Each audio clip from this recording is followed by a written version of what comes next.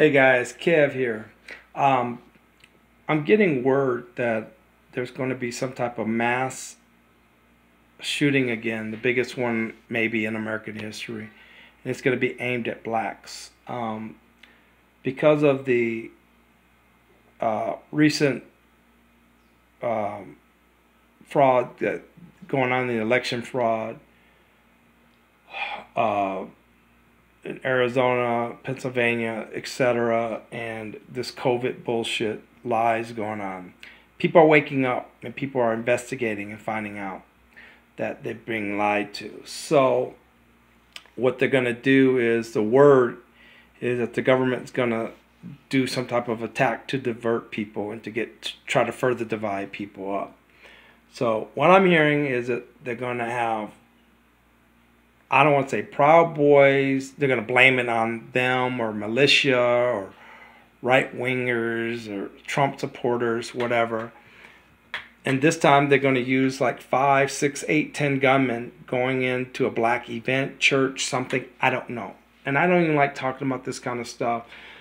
I'm just telling you what my feeling is and what I'm hearing. So, and I hate doing it because I don't like telling people, well, don't go here, don't do this, live your life. But just at the same time, be aware of your surroundings in these next few days, 2 weeks, because it is the 4th of July weekend coming up. So what I'm hearing is that's what's going to happen. They're going to go in and kill 100, 200, 300 people.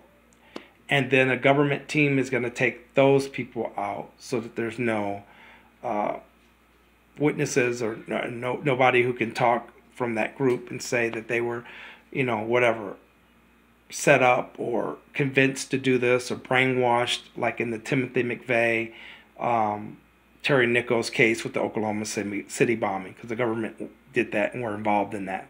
Two guys did not do that alone. But anyway, I'm just telling you this just to document it. And like I said, I don't like talking about this kind of stuff and telling people this because I hope it doesn't happen, of course. So, but things I think they got to keep this divide going because they don't want people uniting and coming together and working together and figuring out that they're being lied to. I know that much.